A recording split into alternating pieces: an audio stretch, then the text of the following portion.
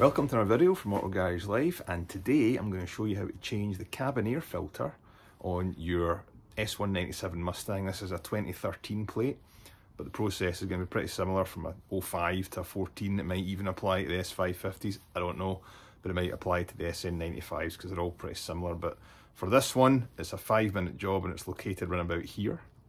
And what I'm going to also show you is if you've got a leak coming in through your passenger footwell, and you've got dampness underneath the carpet mat, or you've got water coming in underneath the glove box area, I'll show you potentially where that could be coming in from and what to do about it to stop it, because it's in the same location as where the cabin air filter is. So when you're doing this job for the cabin air filter, this is what to do to check to make sure you avoid any water coming in and ruining your day, ruining your car, ruining your life. Very easy to do, and it will take you about 5 minutes, so let's crack on with that. Oh, by the way, hit like, hit subscribe, comment, blah blah blah blah blah blah blah blah blah, pretending that I know how the YouTube algorithm works. Thank you. Alright, so I got this filter off of Autodoc using their app.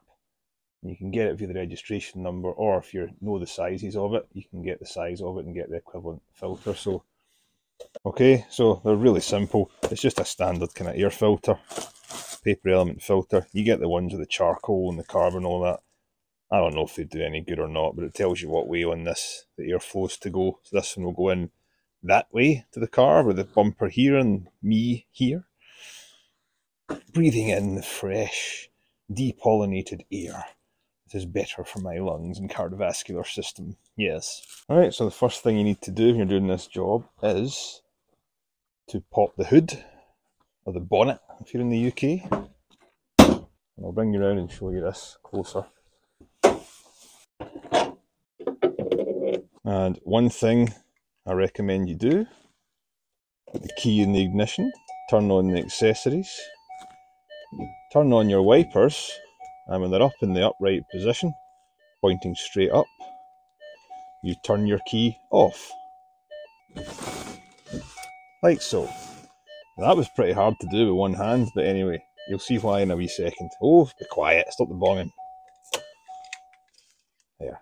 And today's toolkit consists of a pry tool, and you'll see why, and a star screwdriver, a Phillips head screwdriver, and a hand, preferably two if you've got them. Cabin filter is located under the passenger side cowl cover.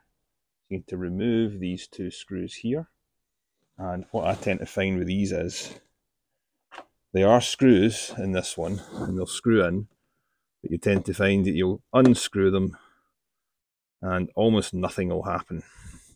You almost have to try and get in there with the pry tool to pry this up a little bit and then pop the screw out. Because once these things get screwed in, they don't really always come out the way you would expect. So I'll pop them out. This one here, I just do what I'm trying to show you. There you are, see that?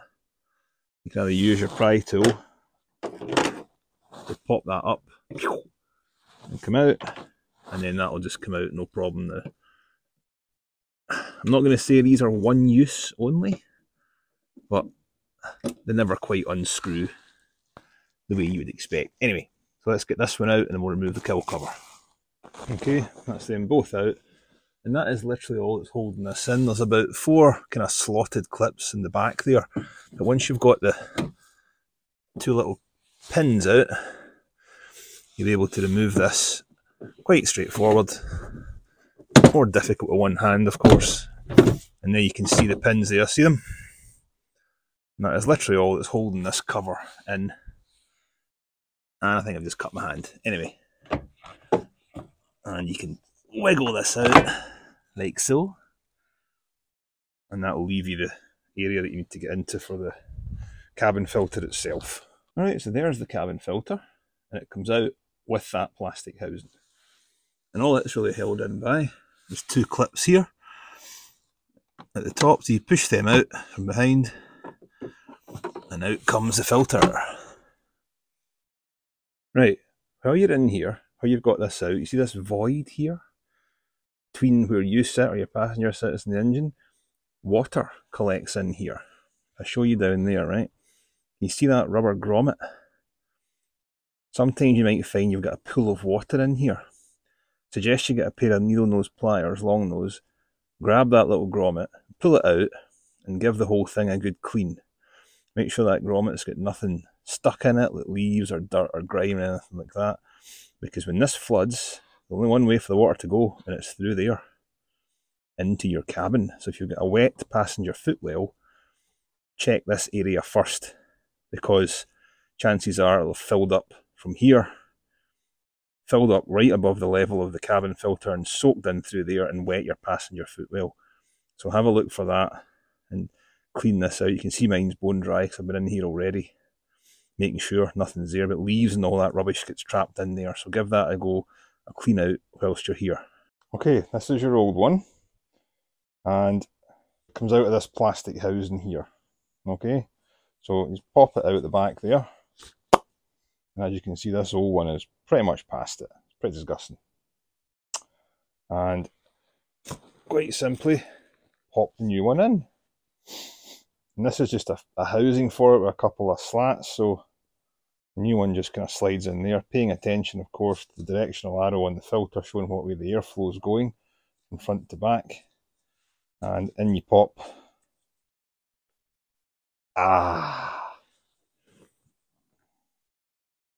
There we are. Original, probably about 10 years old. Brand new. And you just pop it back in, and you can see how this fits. It's just a cartridge filter that's got the two little slots that go in, and you clip it on with this bit at the top, and that's your job done. Let's go and put it back in.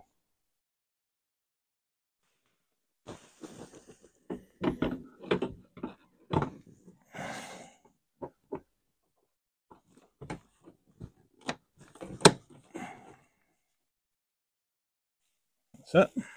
And you just pop this cowl cover back on. Make sure that's in there. Little notch in the end underneath the hood. And make sure that the four, is it 4 or 3? I can't remember. It's 4. 4 little clips go in nice and neat.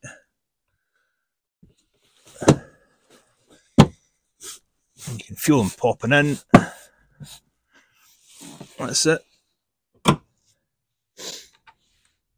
Maybe a good idea to have a couple of these sitting spare in case you break them, because they're just plastic after all. If they've never been out the car, chances are they'll be mangled like this one or break. This one's actually okay to reuse. Screw them back in, no problem. Guess what? Job done. How long did that take me? That'll be $100 at the dealer, please. Then we check for check engine lights. I'm only joking.